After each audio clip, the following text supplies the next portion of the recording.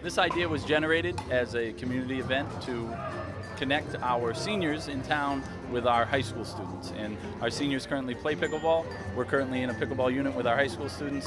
So we combined them, and the product that we have now is them all here in the small gym playing against and with each other.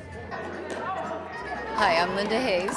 I'm director at the Senior Center and actually initiated the program by actually going to another site in Lakeville where seniors were playing pickleball, and they were nice enough to show me how to play.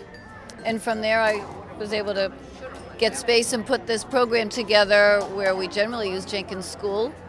But the high school's been nice too in the summer where we've been able to come in here and use this very gym. So it's become a great program. We may have started with 8 people interested in learning the game, and now they field maybe 30 at a given time when they get together to play.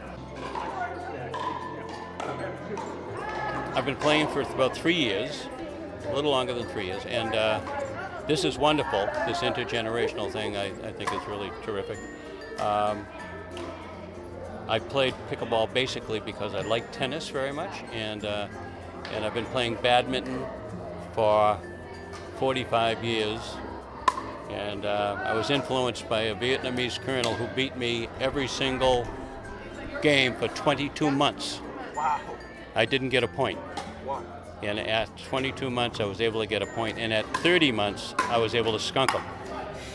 But he taught me every move, and he would, after each game, he would humbly bow and thank me for playing with him.